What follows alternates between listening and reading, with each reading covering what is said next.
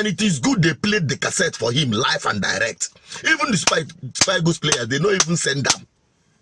They don't even send them.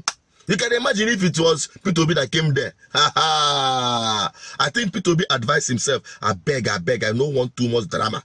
Maybe that's why he pulled back.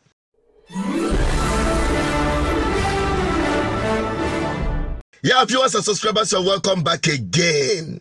I talk say, when P2B went to Ivory Coast to give the Super Eagles moral boost and support, he went there and he joined the teaming fans of Nigerians at the popular stand to share the Super Eagles up. I talk and say the Asorok go wake up. They go remember say, hey, P2B is anti-more presidential than also, because even throughout the tournament I keep seeing different country presidents coming to support their team. But these people that are busy doing nothing, busy in fact making the lives of Nigerians miserable. They sit down kitiba for Asorok.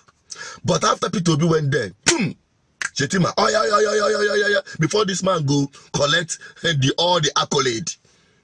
Now he went there. Now that place and that time, the drama began.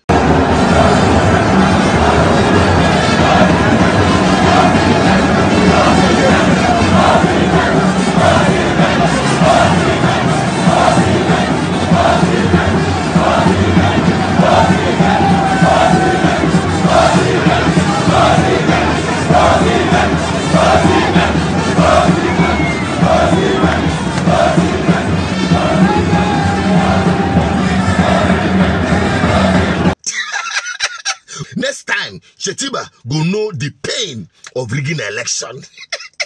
He is understanding the pain, the humiliation and embarrassment of rigging an election. You think Nigerians are fools? They know. And it is good they played the cassette for him live and direct. Even the Spy Ghost players, they don't even send them. They don't even send them. You can imagine if it was P2B that came there. I think P2B advised himself, I beg, I don't want too much drama. Maybe that's why he pulled back. You can imagine. That is what happened when you rig an election. You force yourself on top of the people. Bringing bad luck. Thank God your bad luck did not cost Nigerians that much. But ultimately, I want to advise Nigerians, this unity you are exhibiting in this AFCON, translate it when it comes to election and governance. Be involved. And I must sound it as a note of warning, because some of you who will say, oh, we are not interested. They have destroyed and demoralized us. We are not voting again. You are giving them what we call walkover. In football, you call it walkover.